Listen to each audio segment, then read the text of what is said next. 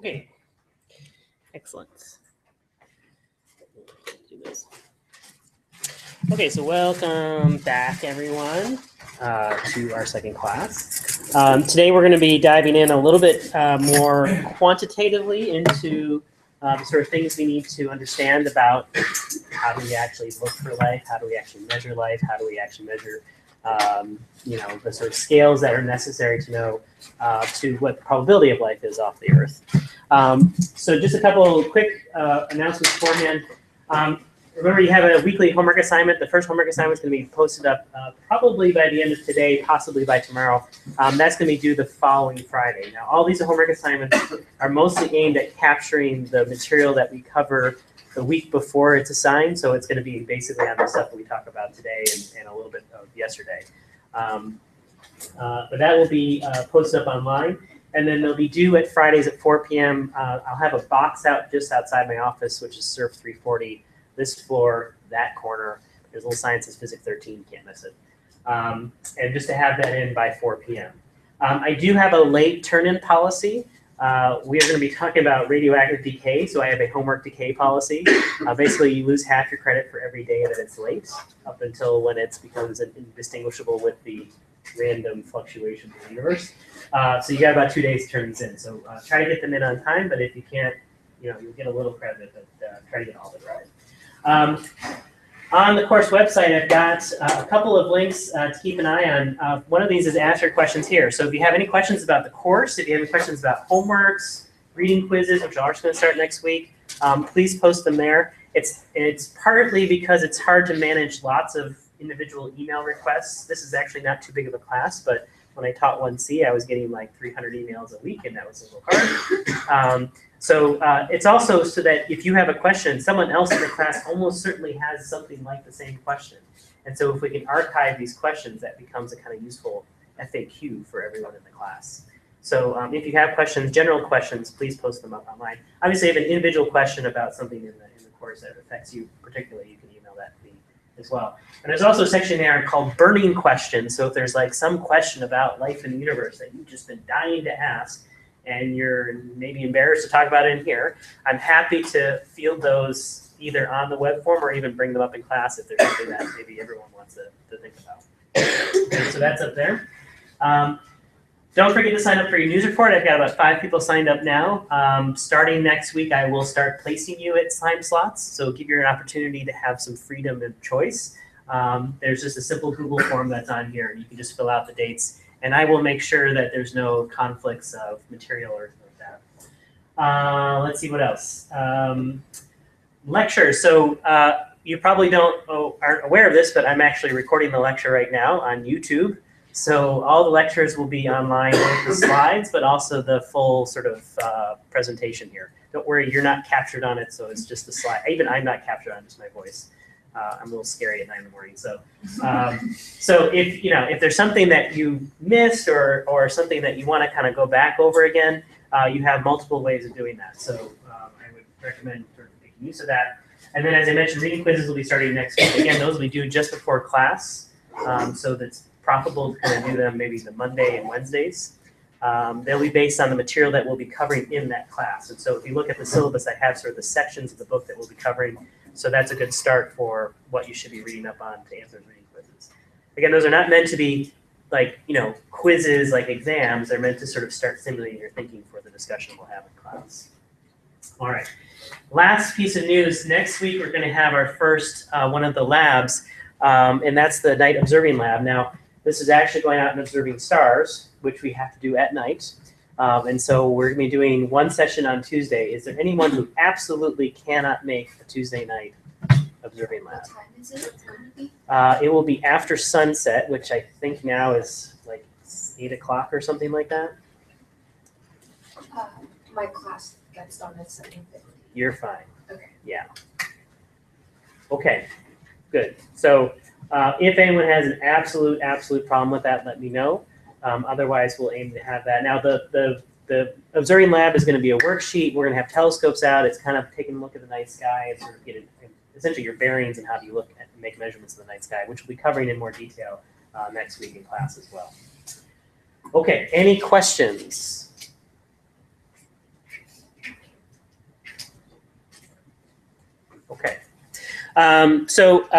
Keeping up with the modeling of how to do these sort of news reports. Last night I was looking around for some interesting things to talk about, and I stumbled on this story in the Washington Times that the Library of Congress has been having a series of sort of talks related to astrobiology. And in fact, so this is an article that came out in Washington Times just last week. Just last week. And they were talking about a talk that was being given. It was actually a big talk. It was a panel of speakers, all sorts of very famous people. Astrobiology and religious imagination, reigniting notions of creation, humanity, selfhood, and the cosmos. That's a pretty tall order title. So it talks a little bit about this. But as I was reading this article, one thing that really struck me is this line down at the bottom, or this couple paragraphs at the bottom says, in September, a coalition of researchers and advocates seeking government disclosure about the existence of life beyond Earth have made their case with an open rebuttal letter to organizers, and the library itself citing them for omitting neglected and unacknowledged evidence. This group, which includes U.S. astronauts and a Canadian defense minister, writes discovery, presence, and public revelation of sentient extraterrestrial life and the vehicles that appear to manifest this presence is the greatest story in the history of humanity. All the available documentation indisputably suggests the government of the United States, in fact, withholding the information from its citizens and the citizens of the world. That's a pretty intriguing statement, yes? So just to summarize, there's a couple astronauts and some famous people that are saying, hey, there's evidence of life off Earth and aliens, and they're flying around spacecraft, and the government knows it. Ever hear this story before? I was actually kind of excited. I was like, wow, this is in the Washington Times. So I followed the link to where this statement comes from, and this is the breaking news release right here. And it basically says all the same thing, that we're ignoring all this UFO evidence that's out there, and this is a shame. We should be bringing this out in the open and talking about this stuff. And I started noticing that the byline is from CNN. Anybody know where CNN? We hear something like CNN, like CNN. So ZNN is the Zealand Communication News Network, and news service that takes you to the edge and beyond. That's a little interesting sign. And then if you look a little bit more closely, they actually have this description of what it's about. It's a news service dedicated to the compilation, distribution, and analysis of news relating to the disclosure of information concerning the extraterrestrial presence engaging the planet, manifested by the UFO phenomena, et cetera, et cetera. So why do I bring this up? The internet is full of lots of great, rich information. And part of the, your task is not just students in this class, but also citizens of the world, is to understand sort of what's relevant information and what's biased information. And so, like I said, I was really excited when I read this initially, and then as you start tracking down the sources, you realize that, in fact, the origin of the statement comes from an organization that's specifically devoted to making such statements. Not investigating whether they are true, but actually just kind of promoting that whole point. Now, we're in a world today where a lot of our news comes from opinionized, biased news outlets. They make much more money than the sort of quote objective news outlets, although even objective news outlets in the 50s and 60s were definitely not objective in any way. And so part of your analysis, not just for this news prompt thing, but also if you're writing reports, and not just for this class or other things, is to really understand what is the perspective of the people writing the information or giving the information or speaking perhaps in a lecture like I am right now. What is our perspective? What are our biases? This is part of the critical thought process of looking at such questions that we're asking in this class as is there life off the universe? Right? It's a hugely speculative question. And there's lots of people that have strong opinions one way or the other, and varying degrees of evidence. And your job as a person in civilization is to sort of weigh all this evidence and understand sort of what are the probabilities based on the sources that are coming from. So I just take this as a cautionary tale. As you do your investigations in online research, you're going to find amazing stories about life off Earth. Some are credible, some are not credible, and some are very hard to tell. And so it's very important to sort of dig down, not just into the information, but also where the information comes from. Right? That's part of being critical. Any questions on that? Okay. By the way, who saw the movie last night? What did you think? Do you have any nightmares? The spindly guy at the end?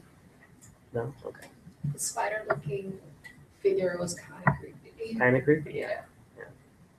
That was high technology in the 1970s, you'd say. Okay. All right. Any other questions about anything? Okay. Let's dive in. So today we're going to be talking about the entire universe in one day. This is a pretty tall order, so we'll probably have a little bit compacted in things. I'm going to gloss over some things that we're going to come back to later on in the course. This is meant to be an overview, but it's also meant to put sort of the kind of observations, measurements that we'll be talking about through the rest of the quarter in context, in sort of a context of scale. So we'll be talking about physical quantities to start off with. Thank you for those of you who made it to the math sort of workshop we had yesterday. We'll be going into a little more detail on that today. And we'll be using that through the course. And then we'll do sort of a survey of the contents of the universe. What are all sort of the major structures, major sort of elements of the universe that we're going to be talking about.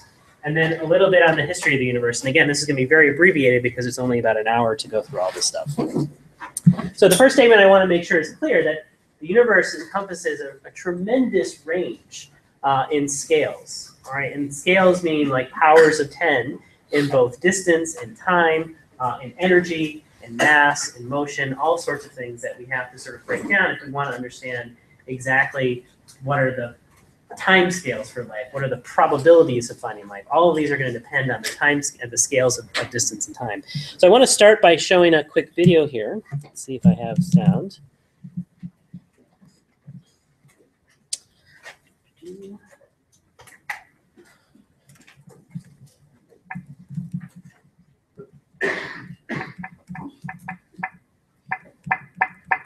Okay, so this is a video that was made actually back in the it's the date in there, I think it's 1960s, by a very famous pair of designers called Charles and, I'll get her name up here in a second, but the Eames, anybody ever heard of an Eames chair before? If you're in kind of design world, no one's in the design world? Okay. So this was a couple who made really just wonderful creative designs and all sorts of things, houses, buildings, chairs, stuff like that. But they were also interested in science and visualization. And so this is a video they made for IBM about the processes of science. Turn this down.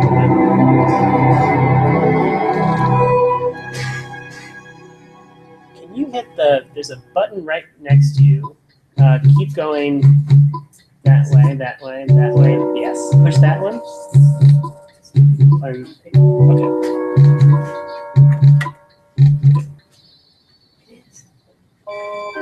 Charles and Ray.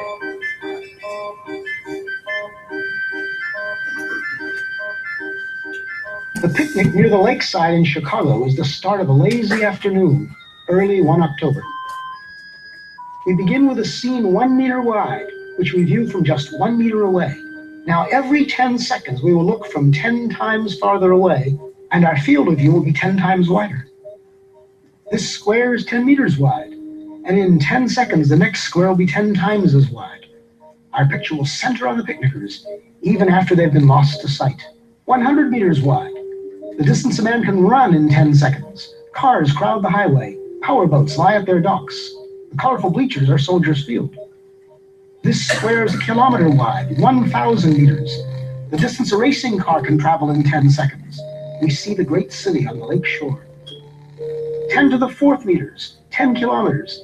The distance a supersonic airplane can travel in 10 seconds. We see first the rounded end of Lake Michigan, then the whole Great Lake.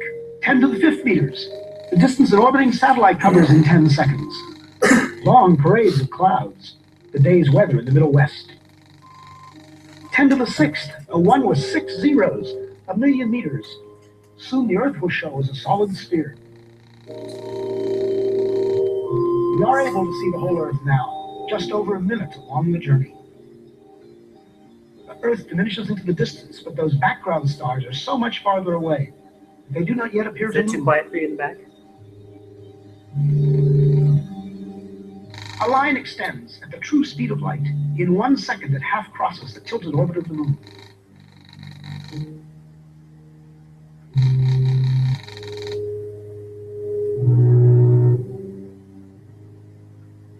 Now we mark a small part of the path in which the Earth moves about the Sun.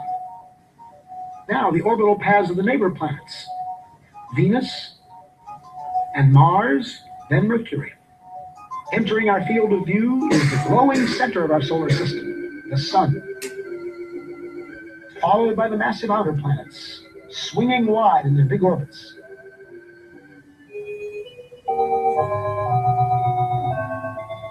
That odd orbit belongs to Pluto. A fringe of a myriad comets too faint to see completes the solar system.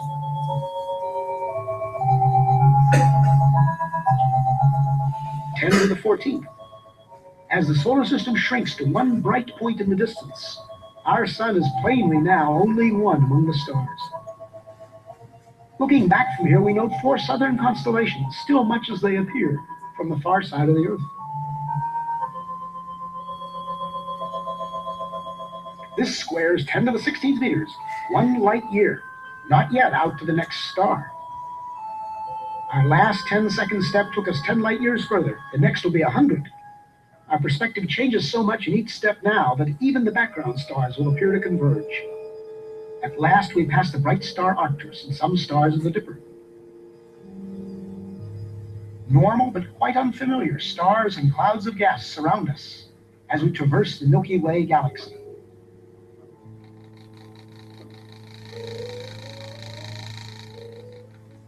Giant steps carry us into the outskirts of the galaxy.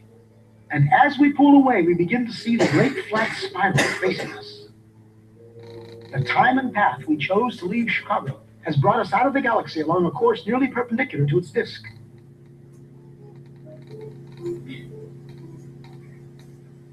The 2 little satellite galaxies of our own are the clouds of Magellan, 10 to the 22nd power, a million light years. Groups of galaxies bring a new level of structure to the scene. Glowing points are no longer single stars, but whole galaxies of stars seen as one. We pass the big Virgo cluster of galaxies among many others, 100 million light years out. As we approach the limit of our vision, we pause to start back home.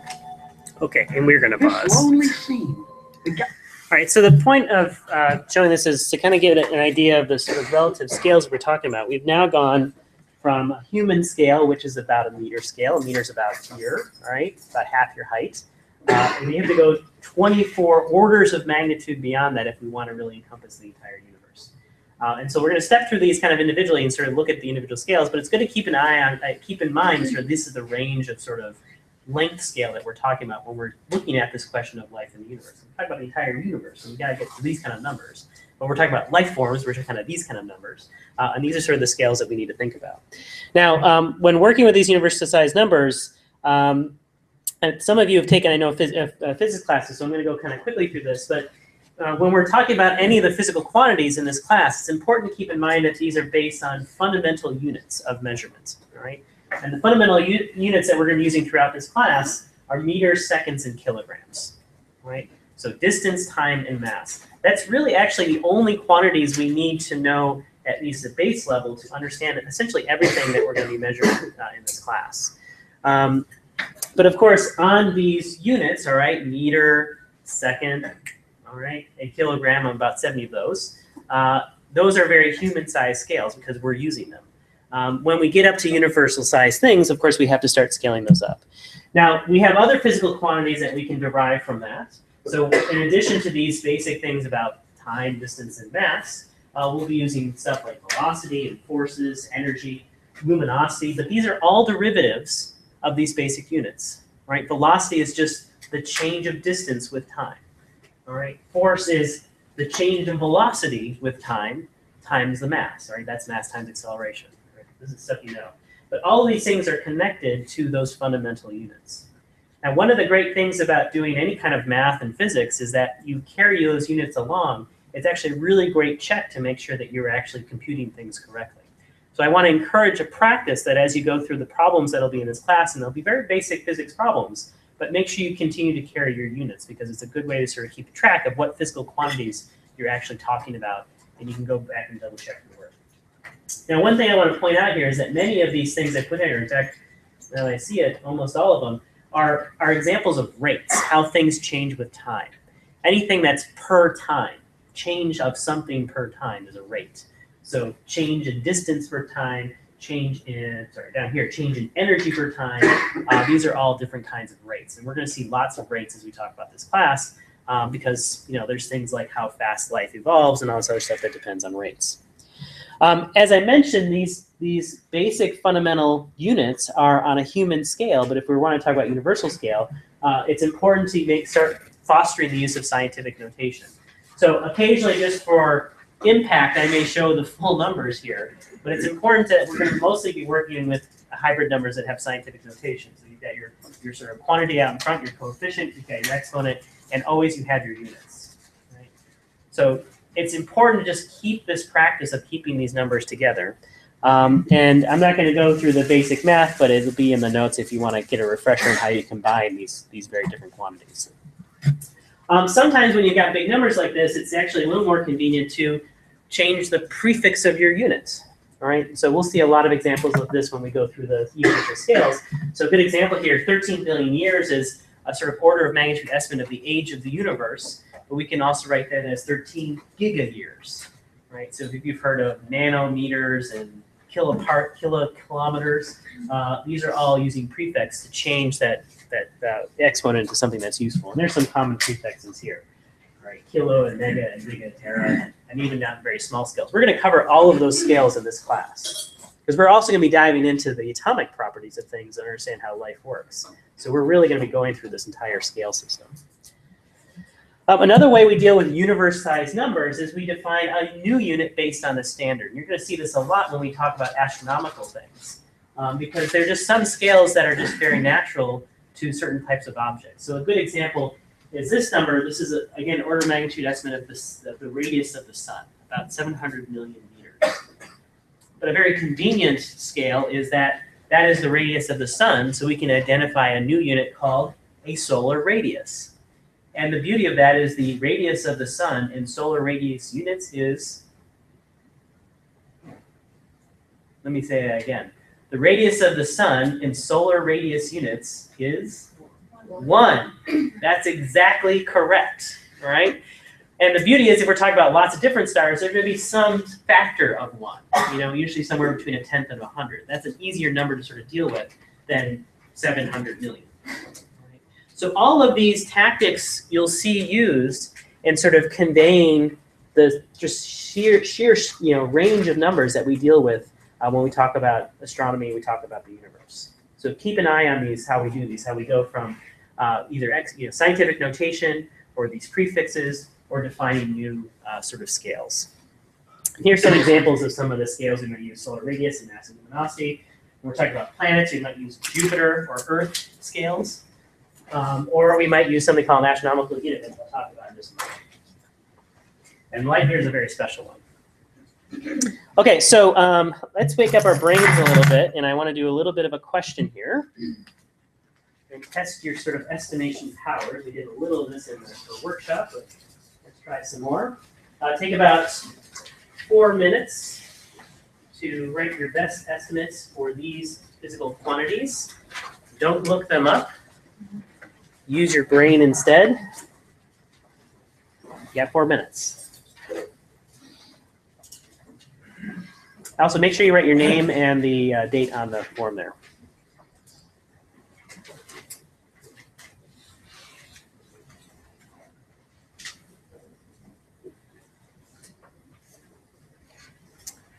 Who still needs forms? Can you guys hand back copies? Okay, you got it. All right, thank you.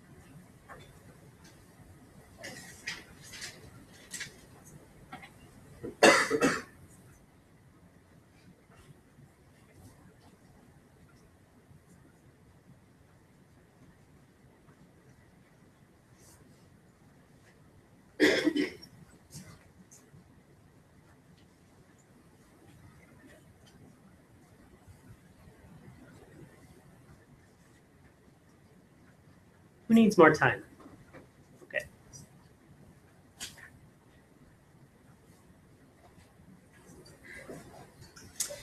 Now, if you're struggling to get this as precise as possible, when I use the word estimate in this class, I mean to within a factor of 10. All right? Estimate is always within a factor of 10. So don't struggle with the decimal point.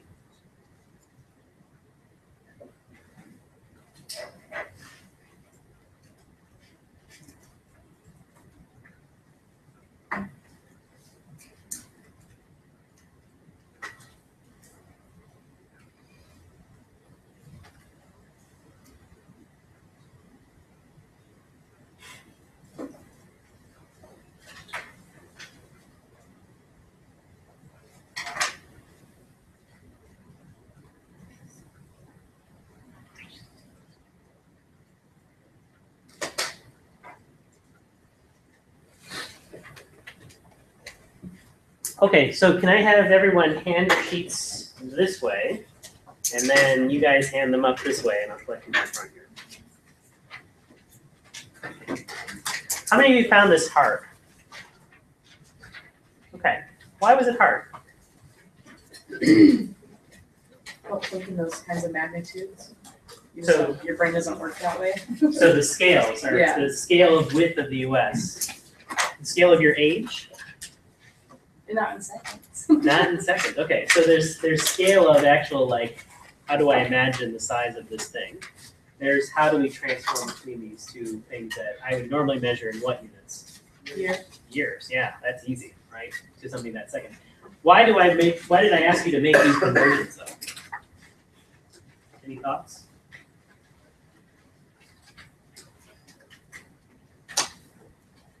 Yeah. Distance, time, and mass. Well, it's distance times and mass, but why these particular units? Because I use Exactly. Yeah. So these are the SI units. You've probably, if you've taken any physics classes, there's the SI units, there's the official units, whatever like that. I think we pass them all up front. And the reason that we have these systemized units is that we can all sort of agree that a meter is a meter. That's the reason it's systematized, right? In fact, the meter, so early on, it's very interesting because these things actually had physical objects that were supposed to be set for what they were. If you go in France and there's a museum of systemized units, SI museum, they have a bar of iridium, platinum, which is exactly 1 meter. And it's exactly 1 meter because that bar defines what a meter is, right? So there's these systemized that we've sort of worked at some point, I should say back in the 19th century, this is mostly when this was done, to agree on a system of units we all agree on. When we start in the US, we like to use things like pounds, we use things like miles. Not everybody in the world uses pounds and miles. And I just saw a great Australian YouTube video about how silly it is that we use miles and pounds like that. But all of science basically uses these basic units. And again, we can then step them up to more universal units. So it's good to start getting an idea of how do you translate really big quantities or really tiny quantities, because we're going on both scales, to something that's a little bit more familiar to you. All right. Any questions on this? You will have other examples of this later on. And I'll have solutions for this posted on the notes online. All right, one last important quantity I want to talk about is speed, and that's one particular speed called the speed of light. Most of you have probably heard this before. All right, this is the speed of light in our SI units, meters per second, 3 times 10 to the 8. The amazing thing about this is that it's Einstein's principle of equivalence. And if you haven't heard of that particular principle, it's the idea that the laws of physics apply throughout the universe and in any frame of reference. So if I'm walking or I'm standing or the ruler just fell, the laws of physics haven't changed in any of those cases. And the only way for that to work is that the speed of light, which is a physical quantity, a physical constant in nature, has to be constant in all frames. And so this is an important number because it actually allows us to do a couple translations between these basic units. The first one is translating distance into time. One of the units we're going to use a lot in this class when we start talking about astronomy is the unit of light year. And that's simply the distance that light travels in 1 year. It kind of came up briefly in that Powers of 10 video. And that's just multiplying c times a year. And then since it's meters per second, we have to convert years into seconds, which turns out to be something like pi times 10 to the 7, so within 1%, which is pretty cool. And that's about 10 to the 16 meters. Now, how tall am I, or are you? 2 meters. Yeah, 1 or 2. Order of magnitude is 1 meter. Yeah, 2 meters, somewhere around there. This is 16 orders of magnitude greater. So this gives an idea of how much different astronomical scales are compared to normal human scales. And this is partly why astronomy is actually kind of a relatively new field. It took us a long time to develop the tools, the technology, and the conceptual understanding to appreciate things that are 10 to the 16 times bigger than us. Right? That's a big number. Now, you've probably also heard the equation equals mc squared. C is there. That's the speed of light. That's also a way of translating energy between energy and mass. And we're going to see that when we talk about how stars work, how stars actually generate energy, which allow them to shine, which allows heat to get to the Earth, and that's pretty important for life. So we'll see this translation again. But the one reason I want to bring this up is that when we start talking about scales that are on the distance of light years, which again is going to be very common for astronomy, this is the scale at which light travels, which is also the time that light travels to get to us from whatever source. So something that's 1 light year away, the light that we see today is the light that left that object a year ago. It took a finite amount of time for that light to get to us. And this is an important concept because, in fact, what it means is that as we look out into the universe, and in fact, even when we look out into this room, we are looking into the past, always. The light that is reaching our eyes or reaching our instruments is light that has taken time to travel to us. And that light was emitted sometime in the past. So even sitting here, 3 times 10 to the 8 meters per second translate into something like a foot per nanosecond. That's my favorite little conversion. So like if I'm 10 feet away from you, I've really seen what you were doing 10 nanoseconds in the past. So I wanted to stop you from stuffing that napkin in. It's too late by 10 nanoseconds. Right? Everything's in the past. Keep that in mind as we go through. All right, any questions on just these basic numbers?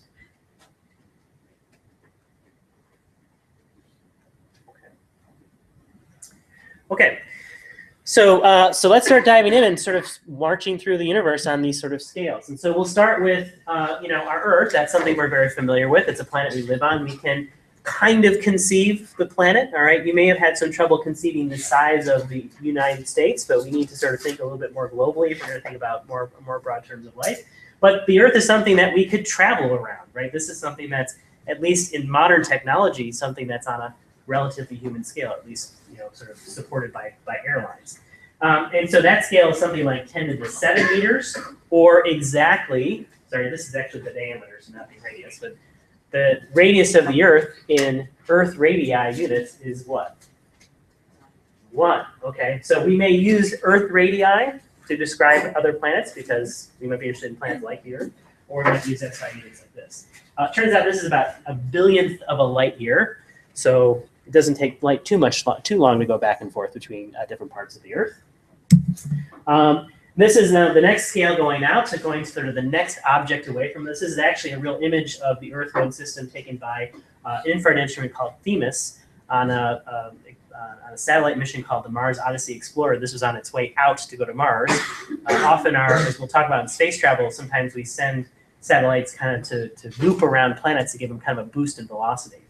So as it looped around the Earth, it took a picture back at the Earth and Moon. Moon's about 30 radii away from the Earth. So you can put it on one picture, but it's kind of extended away pretty much. So that's about 3 times 10 to the 8 meters. 3 times 10 to the 8 meters. Sound familiar? That, if I put a /second in here, that's the speed of light.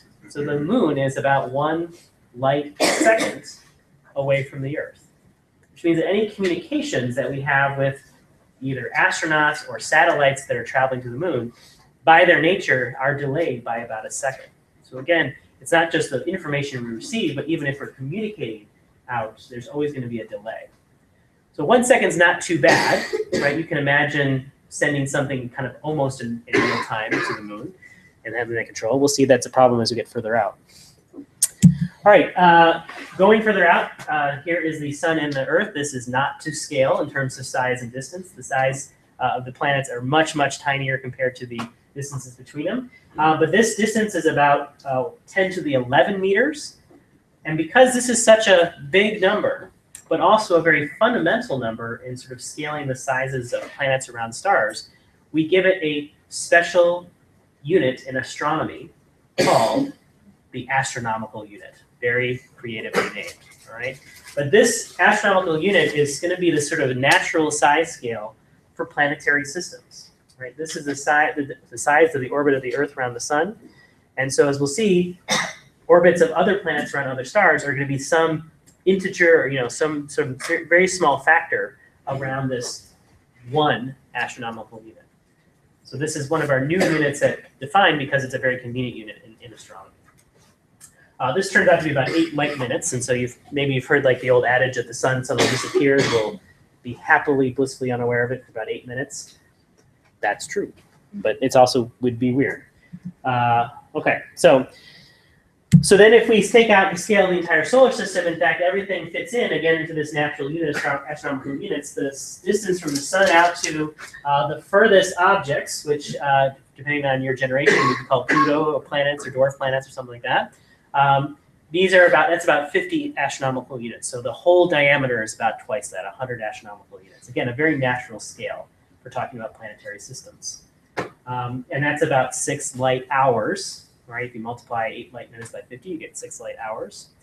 And this is where we get a little interesting in terms of sort of real mission planning. If we actually want to explore out in our solar system, these kind of timescales become problematic. And in fact, that's an issue that's going to come up very shortly. There's a satellite that's called the New Horizons mission. Who's heard of the New Horizons mission? So one of the interesting things that New Horizons is doing is that they're soliciting messages to attach to its computer drive, because as soon as this thing goes past Pluto, it's just going to keep going outside the solar system. So it's one of our sort of beacons of humanity that's going to travel for many, many, many millions of years, however long it lasts. But right now, it's just at Pluto. In fact, it's going to pass by just this summer, July 14th, the day before my birthday, so I'm very excited. And here's the problem. The light travel time to communicate with that satellite is about 6 hours, which means the round trip time, if you want to hear something from the satellite and then tell it to do something else, it's already moved for half a day, right? So real-time control of these kind of satellites is out of the question. You can't just have a little sort of, Game Boy and kind of, move it around and point, hey, I want to see what that looks like, or something like that. It's too late, it's already moved way past it. Right? This is one of the features of living in a universe in which the speed of light is constant and relatively slow when you compare to large distances. So there's no command and control when it flies by. Everything is pre-programmed, and we just hope it works. That's billions of dollars of work. Yes, sir? When did they launch it? It's a good question. I'll have to actually look it up. I don't remember the exact date, but I'll look it up. Yes, sir? So doesn't the Earth get closer? Sometimes it's closer to the sun, sometimes it's farther. So when did they get you? Yeah, good, excellent question. So there is a slight, what we call eccentricity to the orbit of the Earth around the sun.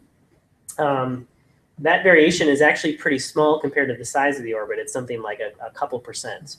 And so the AU is kind of an average of the orbit. We'll talk a little bit more about orbits when we talk about Kepler's laws and how planets move around stars. There's a quantity called the semi-major axis, which is again kind of the average distance that a planet orbits around a star. And that's what's taken as the AU. So sometimes the Earth's a little bit further away from an AU and sometimes a little closer than AU, but that's within a few percent. Yeah, good question. Any other questions? Okay. So we've now kind of sampled the scale size of planetary systems, and that's of course important for our question of astrobiology, because as far as we know, life originates on planets. At least the one experiment of life that we know about originates on planets. So let's take a break and look a little bit more closely to the composition of these planetary systems, or at least our planetary system. And so just classifying based on their properties, what we find is sort of two types of main planets, and I'm going to sort of eject Pluto from this discussion for the time being. We've got terrestrial Earth-like planets, Earth-like because Earth is one of them. All right, terrestrial is actually another name for that because terrestrial is the Latin version for Earth-like. But these are the planets that are closest to the sun, and they all have very similar properties. They're very rocky or metal. They contain a lot of rocks and metal. They're very dense, and they have solid surfaces. And of course, that's pretty important if you want to, develop life that walks around on land. And of course, the only one we know about that has life right now is Earth, and it also has water on surface. But all of these planets have some kind of solid surface on them and are very, very dense objects. The other interesting thing is that the only one of these that has any kind of real moon, and I'll say real because there'll be an exception in a second, is really our moon, all right, the moon. That's pretty original. Mars has a couple of tiny little rocky moons, but in fact, we actually think these actually may be captured comets. They're kind of odd in shape and they're very, very tiny. They're peculiar in their orbits. We think that, in fact, the only planet in that inner part of the solar system that has a moon is the Earth, and that might have some effect on how we think about life.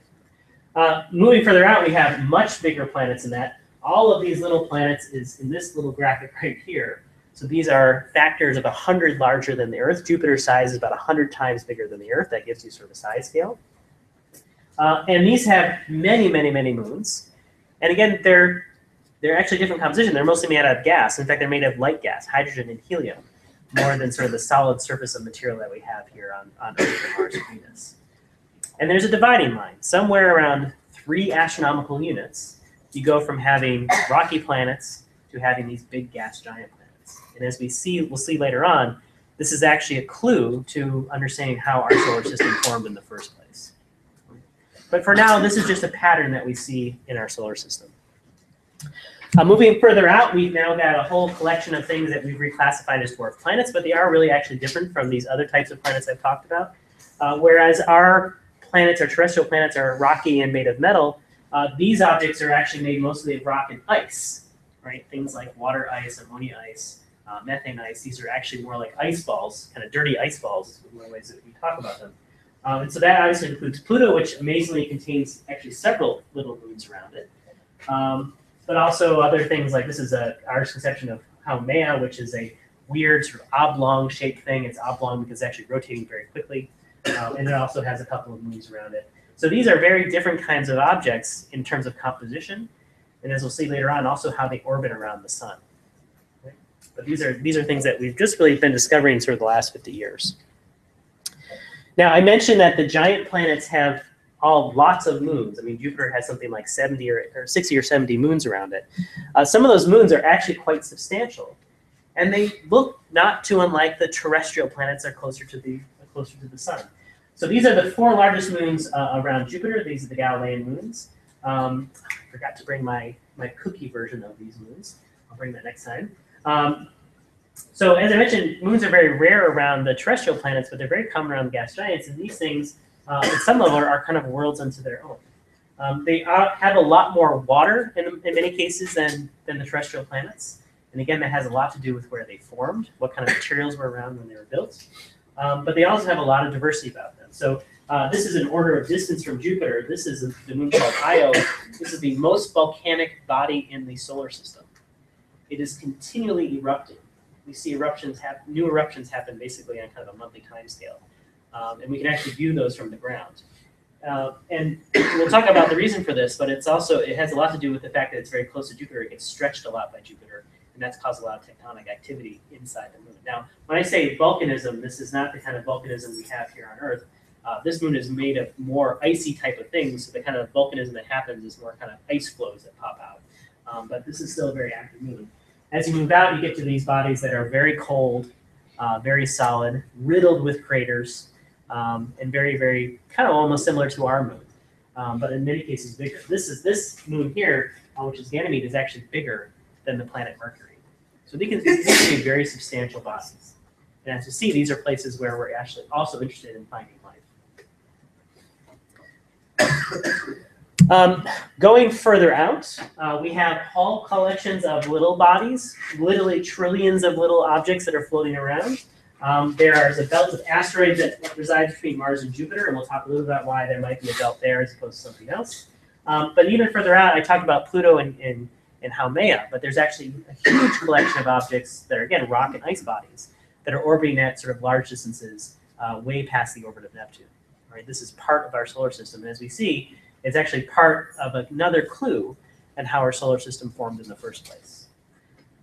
Even further, we have these things called comets. These are really gorgeous objects when they come by the sun, these beautiful tails that come out. But in fact, very, very few of those comets come by the sun at any time. There's literally trillions of these objects that are very, very far out, thousands of astronomical units away from the sun, and only rarely do they kind of pop back in and pass by the sun. We had a really spectacular one not this past December, but the December before. Comet Ison. Did anybody hear about Comet Ison a couple years ago? Okay. It basically came from the outer parts of the solar system and plunged right into the sun. Sucks to be a comet sometimes. But we see, little ones of these bodies coming into the sun sort of on a sort of timescale of a few every year. And again, the fact that they're way out there tells us a little bit about how our solar system formed in the first place. Now, I've left out one really important object in the solar system. Anyone guess what that is? That puts the soul in the solar system, right? It's the sun, all right? This is the sun at sort of two pictures. This is what you would see if you were to look at it at optical wavelengths. We would actually do this at some point. I have some nice glasses where you can actually stare at the sun and not burn your eyes out. Fantastic. But we can also look at it at other wavelengths. The sun is so bright that we can point basically anything at this and get some really great pictures of it. But this is the thing that's at the center of our solar system. It's the most massive object in the solar system, and because of that, everything in our solar system is orbiting at some level around the sun.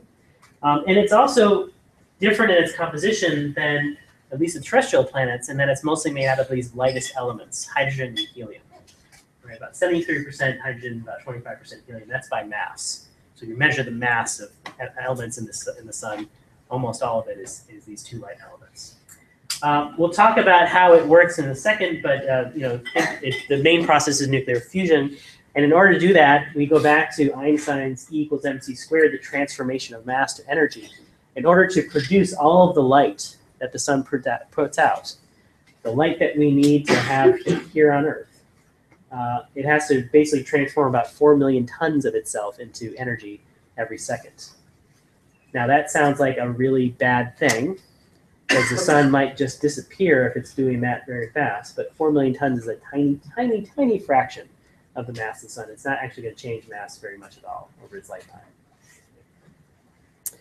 All right, just to sort of get a little more conversation going. So I said the sun is the most massive object in the universe, or in the solar system. What fraction of the solar system's total mass do you think the sun is? Take a thought about it for a second. We don't have any clickers, so I'm going to do this just by hand.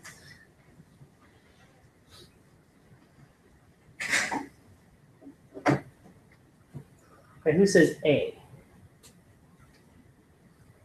Okay, who says B? Okay, who says C? Okay, who says D? No one for D. So that's a pretty good mix. I want you to turn to your neighbor and see if you can convince them that your particular answer is better than theirs using some kind of argument or discussion. Take 30 seconds to go. It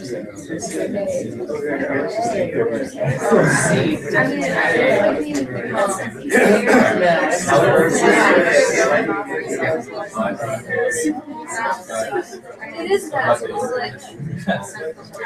It's like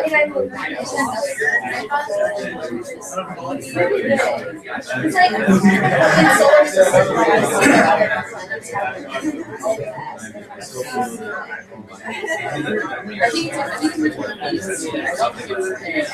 Because that's we're looking at the 10% and asking for the other.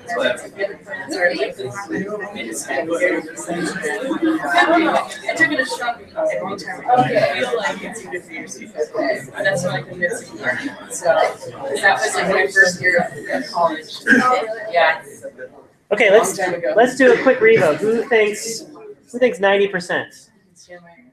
Oh, we blew that away. Okay, that's interesting. Who says 99%? Okay, 99.9%. Anyone go to 100%? No. All right, so this is a hard one because this is not something that you easily have a sort of idea about. And I will tell you the answer. In fact, it's 99.9%. It is a humongous fraction. Basically, the solar system doesn't matter. The planets don't matter at all when you think about it in terms of mass. The sun is everything except 0.1%. And most of that 0.1% is where? In Jupiter, the biggest planet in the solar system. All right. If we go down to the size of the Earth and stuff like that, Earth is tiny, tiny, tiny, nothing compared to the mass of the sun or the mass of the rest of the solar system. It's a trivial amount. So, you know, the thing we're most interested in is our planet Earth, because that's where we live, is actually it's kind of a crumb in the process of solar system formation. And that's both good and bad, right? It's bad because if it's just a crumb, it may not be something that forms that often. But if it is a crumb, maybe it forms a lot because it's easy to make lots of crumbs. Right, we'll see that in just a moment. Okay, so just keep that in mind, though. The sun is basically everything. The solar system is kind of the remnants of stuff that happened in the process of making the sun. All right, now, I'm sure you are aware that the sun is a star, and it's one of many stars in our galaxy, in our universe. And if you look out at the image out in the universe, this is a picture down in the southern hemisphere, so I'll make it a little bit darker so you can see it. That's better. This is a particular constellation. Actually, anybody know what this constellation is? Anybody ever been to the southern hemisphere? Exactly right. It's the Southern Cross. These sort of four stars here make up one of the most important constellations down in the southern hemisphere. And those stars, if you can see, this is a color image taken by an amateur astronomer. And you can see that these stars have different colors about them. Right? They have actually different properties. They don't all look the same. And this is actually a very important sort of realization in sort of understanding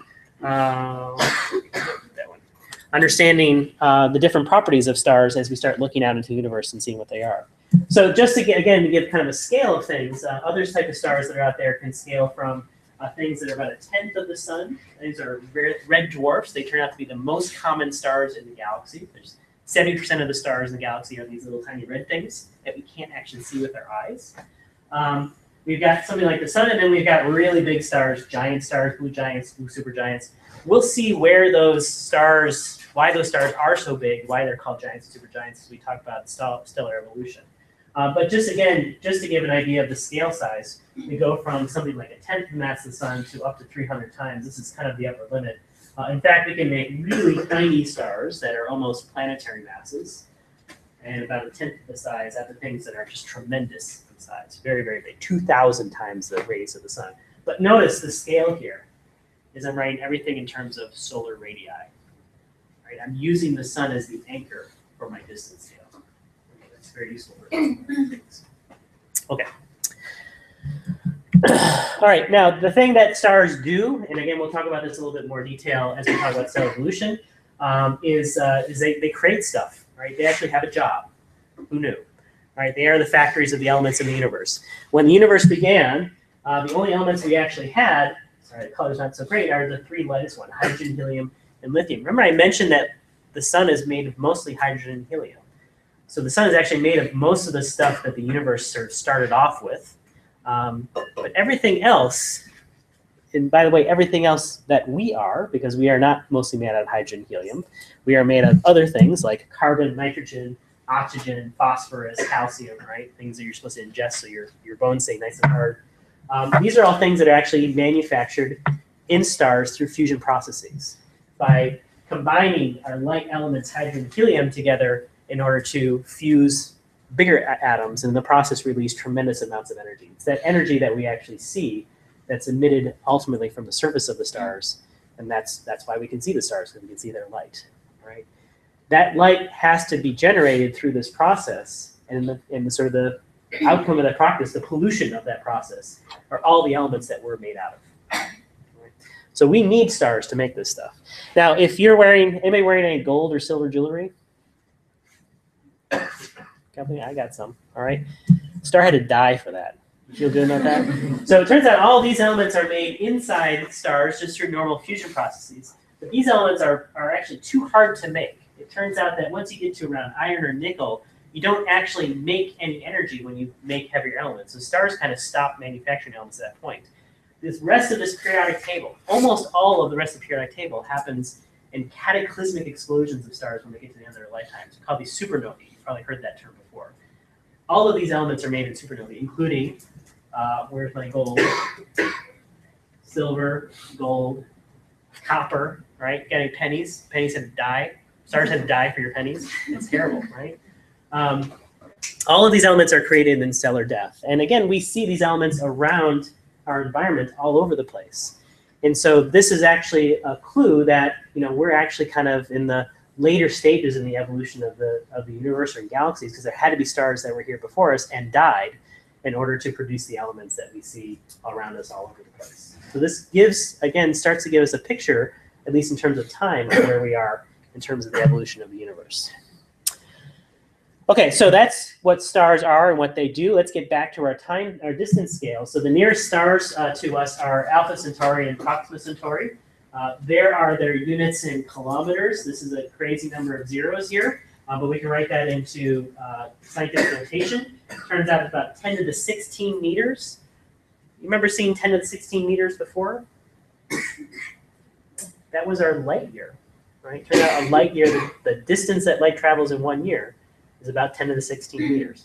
And so these light years are a natural unit for describing the distances between stars, at least in our galaxy, or at least locally in our galaxy. Right?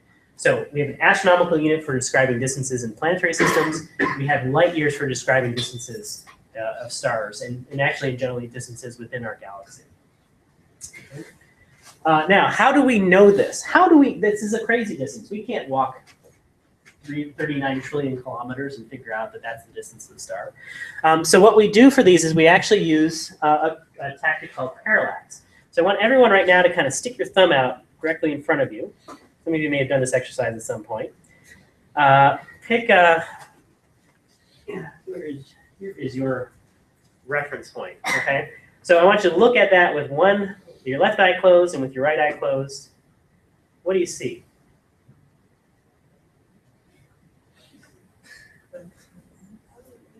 What happens with this ruler, say, compared to the screen behind it, or the shadow behind it? Actually, I have no idea because I've never done this experiment before. I don't know. Nothing? It moves, like when you look at one eye and you look at the other, jump. Well, it appears to jump. It appears to jump. Okay. Is everyone seen that? It's actually interesting because the back room is probably going to be different. Do you see that in the back of the room as well? Okay. So what you're doing right now is parallax. The reason, and it's actually probably the reason that we evolved 2 eyes as opposed to being cyclops, is that ability to see different perspectives from different eye sockets gives us an idea of measuring distances. Right? We don't usually walk around doing this. Right? Our brain has sort of figured out how to translate the information from both eyes directly. But the separation of our eyes is critical to understanding what's sort of in the near field and what's in the far field. You can imagine that, you know, our very ancient pre-human ancestors who had 2 eyes probably did a lot better at avoiding predators than our one-eyed ancestors, right? So you can argue about Darwinian for that case. We can't do that with our eyes. Our eyes are too narrow apart to see something that's 10 to the 16 meters, all right? This is only maybe, you know, 1/10 of a meter or something like that. So in order to actually make a measurement that's far away, we don't use our eyes, we use the Earth's orbit. And so as the Earth goes around the sun, when we take a picture of a star nearby, and nearby is going to be order of light years, that's not too near to us in human scale, but it's very near to us in galaxy scale. We can see that it moves relative to the background stars if we observe it, say, in the winter versus the summer. We use the orbit of the Earth around the sun to be our 2 eyes, right? Just 2 eyes looking at different places, right? And that allows us to do exactly the same thing when you do with your thumb as we can do with stars in distance and in their scale. So we have something like millions of stars in which we know the distance very accurately by this process of parallax. And as we'll talk about probably later in the course, this is kind of the first sort of rung in the ladder of understanding distances out in the universe at large. This is a direct measurement of the distances of stars. Now, I should make one point. This depends on this distance, which is what? 1 astronomical unit. So we couldn't use this until we knew what this distance was. And there's a long, beautiful history about how we actually figured out our distance to the sun. It's actually harder than you think. And we'll talk about that a little bit later. But in any case, because we live on this planet that orbits around the sun in this way, we can actually make measurements of distances to other stars. If we lived on a different planet, we may not be able to do this, or we may be able to do this much better. That's something for sort of speculative thought. All right, now so going back and looking at our constellations, so then here's the Southern Cross, and here are some of the distances that we've measured for these stars. You can see they're in units of hundreds of light years, so these are relatively distant away. And look over here, here's Alpha Centauri. So if you ever see the Southern Cross, you can actually find it by taking the cross and pointing down. You can find our nearest star to the sun. Yes. Is it astronomical unit from center of the sun to the center of the Earth, or is it from surface to surface? Good question. So the distance from center of the sun to center of the Earth roughly is about 10 to the 11 meters. The size of the Earth, do you remember what that number is? Smaller than that. Smaller than that. So it's about 10 to the 7, give or take. Right? The sun is about 10 to the 8. That's 3 or 4 orders of magnitude smaller. So it'd be like saying, what's the difference between 1 meter and 1 meter plus a centimeter? So we take it as the centers, but there's not much difference there. You'll find in astronomy, many things are not done at 10 orders of magnitude precision. They're done at sort of an order of magnitude precision. That's mostly what we'll say within this class. Good question. Okay, so these are examples of some of the brightest stars that we can see with our eyes.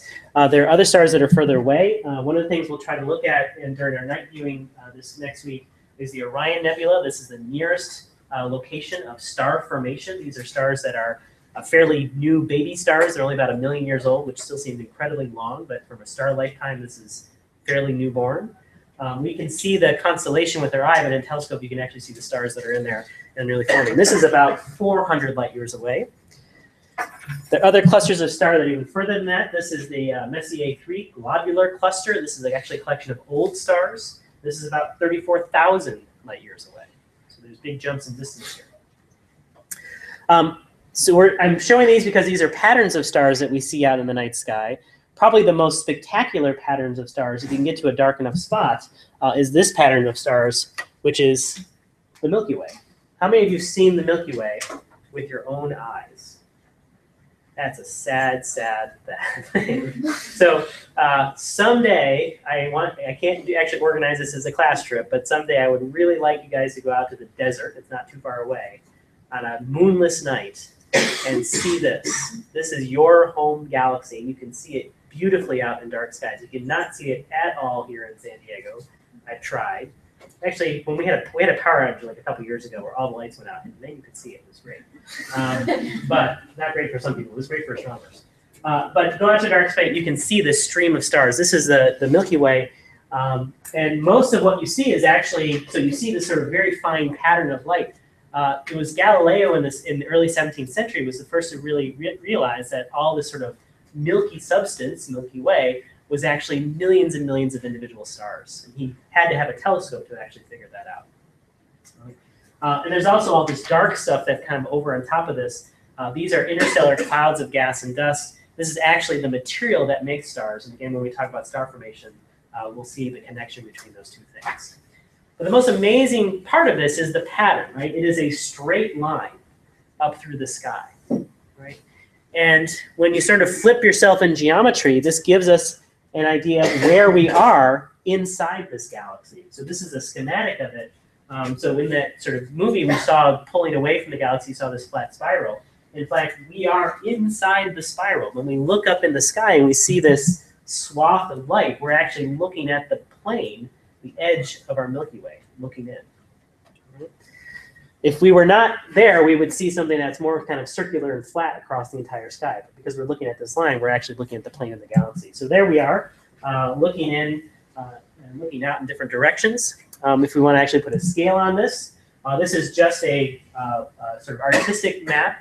It would be very hard to get this picture. We'd have to send a probe out something like 100,000 light years away. It might take a little while, a little expensive. Let's have an artist draw it instead. Right, so now I should say, we actually know a lot of this structure very well from measurements taken from the Earth. There's a lot of interesting tricks to measure, for example, the motions of the stars and the gas, and sort of make a map of where that stuff has to be. There's a whole field of science of trying to figure out what our galaxy looks like from the inside. So this is one model of that. And you can see that here again on the scale, we're talking about light years, but we're talking about tens of thousands of light years. We're about 26,000 light years from the center of the galaxy. And we're probably somewhere kind of halfway out. It's a little hard to put an edge on the galaxy because, in fact, stars continue to travel out as you go further and further away. They get fainter and fainter and harder to see. But we're somewhere sort of in the middle. We're sort of between these sort of big spiral arms that we see also in other galaxies. But that gives you kind of a scale of the size of our galaxy. And not only that, because we know that the nearest stars are something like a few light years away, and we know the size of the entire galaxy, we can actually estimate how many stars are in that system. When you do all that calculation, the number you get is something like 10 to the 11, give or take, order of magnitude. Now, that's a huge number, again. That's why I got to put in scientific notation. But it's a finite number. And when we had the discussion yesterday about, do you think that there's life out in the universe, a lot of things that I heard from you students and also from the students that are in my other class on astrobiology often say that there has to be life on other worlds because there's an infinite number of stars, it's an infinite number of planets, and the chances that there's something out there it's got to happen, right? It's got infinite time anything is going to be something. But it's not infinite. We have a finite number of stars in our galaxy, and we have a finite number of galaxies in the universe.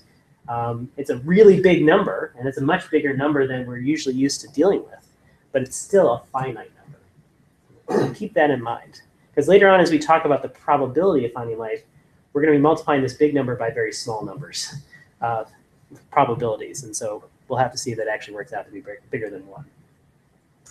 Okay, so that's sort of the size scale of the galaxy, so keep in mind that if the nearest stars are kind of light years away, galaxies are about 100,000 times bigger than that. And as we keep progressing out, we go back to finding other galaxies out in space. These are written again in kind of crazy long numbers, but these can be written back down into light years in terms of millions of light years, or you can write that as a mega light year, right? If you want to write that down short like that. But that's the natural size scale of galaxies between each other. Now, one thing I want to point out is we've had to jump a big step between talking about one star to another star of order a light year, then one galaxy to another galaxy, 1,000,000 light years. When we step out in sort of scales in the universe, what we find is there's lots of big gaps, right? There's lots of scales where there really isn't anything, right? There's big spaces where there's kind of nothing. And this is, again, going to be sort of a clue to how our universe has sort of structured itself, right? It's a very sort of sparse structuring, right? We could have stars all over the universe and just kind of uniformly distributed, but we don't. We have these very isolated galaxies that are very far apart from each other, and those distances are much bigger than the stars within the galaxies. So these are some clues that are important to looking at patterns in how our universe formed. The galaxies you see on this artistic drawing are also very different. So in fact, we have different types of galaxies that are out here. Our galaxy is one of these that has, as we think, kind of a spiral arms and maybe even a bar that goes across the middle. But in fact, galaxy comes in all sorts of different shapes and sizes. I don't even have here irregular galaxies, which are kind of just big sort of Rorschach test spots all over the sky. And in fact, we think a lot of this has to do with how galaxies evolve over time, right? Stars, it's not just that stars evolve, but actually whole galaxy systems can also change over time. And so there's all sorts of studies in examining how, for example, elliptical galaxies, which are very round sort of things, are related to these spirals like the galaxy that we're in. And this may seem like it's getting really far away from the idea of life in the universe, but it's not a question we could ask of, what would the habitability of stars and planets around here compared to the habitability of stars and planets in these kind of systems, if we really want to look at life in the entire universe. Now, when you look at these pictures, especially the spirals, it kind of looks like these things are kind of almost rotating, like spiraling around. And in fact, they are to some degree. There's gravity acting on these systems. Stars are pulling against each other. There's a lot more mass in the middle than there is in the outside. And so you can actually measure how the stars go around the centers. And that gives us an idea of the masses of these galaxies. And a result you've probably heard of before is one of the most amazing things is that if you were to just say, well, I think it's just stars in our galaxy, and because the stars kind of peter out as you go further away, you would expect that the fastest stars are in the middle where there's a lot of mass, and then the stars would start to go more slowly around the outside as you move away. Right? We'll talk a little bit more about how that relation comes about from Newton's laws later on. So this is what you would predict from that, but in fact what we see is that the stars just keep going faster and faster and faster as you get further and further away. And you can't make that from a system where it's just made out of stars. So by studying these galaxies, studying the motions of stars around them, these physical quantities, we actually infer this really amazing thing that in fact there's a lot more stuff in galaxies than just the stuff that we're made out of, the atoms, electrons, ice cream, okay, all that stuff is a tiny, tiny fraction of what the mass that's actually inside the universe, inside galaxies in the universe. And because we have no idea what that is, we give it the very colorful name of dark matter. It's actually dark because we can't see it, but it's also something we don't know, and it's one of the big mysteries of the universe that we're still trying to figure out. Right? That comes from studying galaxies. All right, we're going to keep moving out. So remember that sort of scale between galaxies is like 1 million light years. We can take another jump out and start to see that those galaxies themselves form patterns. They are not just randomly scattered around the universe. They actually form this really amazing complex web. Right? They line up in lines, in walls. There's gaps and voids in between them. The scale that we're looking at this now, each one of these kind of pixels contains many thousands or millions of galaxies. So we're looking at the structure of all the galaxies in the universe. This scale is now getting up to billions of light years. And this number, billions of light years, is now kind of the natural unit for the entire universe itself. So if you want to talk about, other universes or something like that, we're talking about the universe itself, we're now talking about billions of light years. Remember the idea of light year, right? Light year is a distance that light travels in a year. It also gives us a sense of time, right? 1 light year away, what we see at 1 light year is itself 1 year old. We're seeing it 1 year in the past. So when we're looking out ever further away from our sun on the scale of billions of light years, we are really looking deep into the past, right? Even further past, this is on the scale of sort of half to 1.5 billion light years. If we get out to say 5 billion light years, we are now looking at the universe before there was even a sun. Right? So this starts playing some big mind tricks with you. So how far can we go?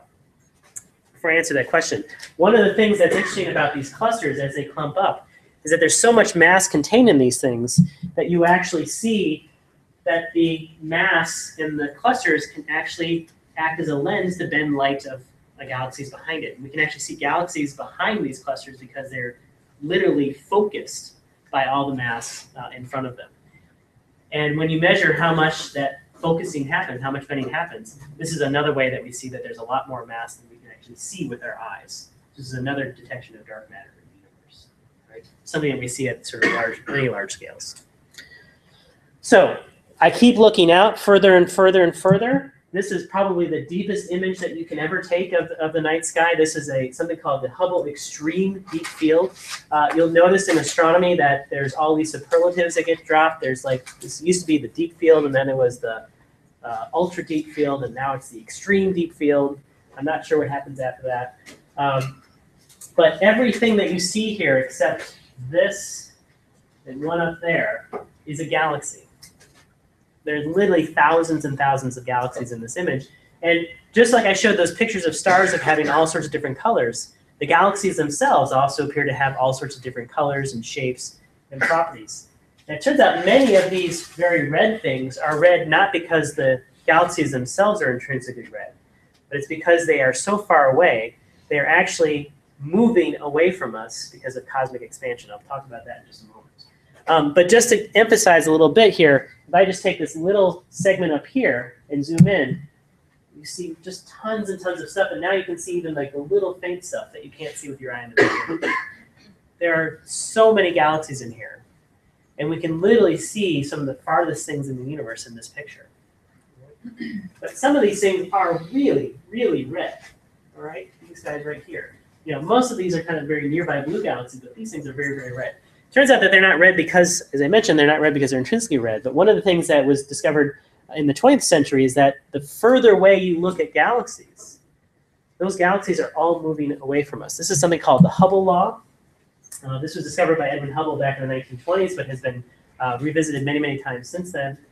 It's a linear relationship between how far a galaxy is, and this is in units called megaparsecs, which is kind of like millions of light years, and how fast they are moving away from us.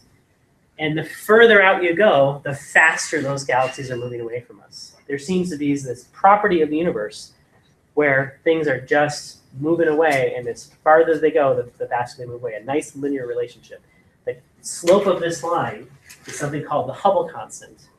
And in the units that we've been talking about, it's about 22 kilometers per second per millions of light years. So a galaxy that's 1 million light years away is moving 22 kilometers per second away from us. One that's 100 million light years away is moving 2,200 kilometers per second. You can keep going as you go further and further out. It's an amazing linear relationship between these things. And this is evidence that, in fact, the universe is not a static thing, right? Up to now, we've just been talking about the sizes and scales and shapes of the universe. We haven't really talked about how the universe changes. But this measurement really tells us something about how the universe is not something that is fixed in time.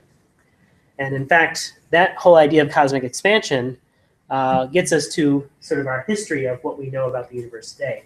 If you take that cosmic expansion and you just extrapolate it back, a very simple exercise, what you find is that there's some time in the past where everything has to be kind of coming from one point. If everything's expanding outward and we measure that expansion, just running the movie backwards gets us back to everything being in one point at one time. And then very early on in the class, I mentioned this time scale, about 13 billion years of the age of the universe. That's the estimate you get when you do this very simple extrapolation back, running the movie back to some time when everything's in the same place. And this frames our sort of understanding of the evolution of the universe itself. So in 1 minute, the whole history of the universe, what we think is that there's some part in the past where everything that's in our universe is in some incredibly compact state. It's hard to say it's in a small place because it is the place, right? We're not inside something, although there's some theories that talk about that maybe a possibility. But if we talk about the universe as a whole, it is just super compact. And whatever trigger, we don't know what that is, causes it to expand. And very early on, in fact, it expands very, very rapidly. It literally explodes out into something. We don't know what that something is, but it gets bigger. And it gets bigger so fast that, in fact, when you look at it in a very distant universe, you can see the point where the universe gets cold enough where you can start seeing light coming through it. That's something called the cosmic microwave background. In fact, that's a very hot surface, but because the universe has expanded out, it's actually expanded out. I'm blowing your mind away too much. Yeah, I'm going to go quickly, so sorry. We did the notes. After that, the universe just steadily expands over time. And the scary thing is, that's interesting, is in the last few years, we've actually seen that the universe doesn't just kind of expand out linearly. It's actually expanding faster and faster and faster over time. This is something called the cosmic acceleration, or the expansion acceleration. And this is evidence of yet another unknown stuff in the universe called dark energy, which is a pressure, which is literally pushing our universe apart. All of this comes from just making measurements of distances and velocities of different objects in our universe. And it's a really amazing picture. It may not be the final right picture, but it's the best that we know so far. And I'm going to end there because I'm running out of time, but sit on that for a little while. And I will see you on Tuesday for our next lecture. And don't forget that we'll have a night lab on Tuesday as well.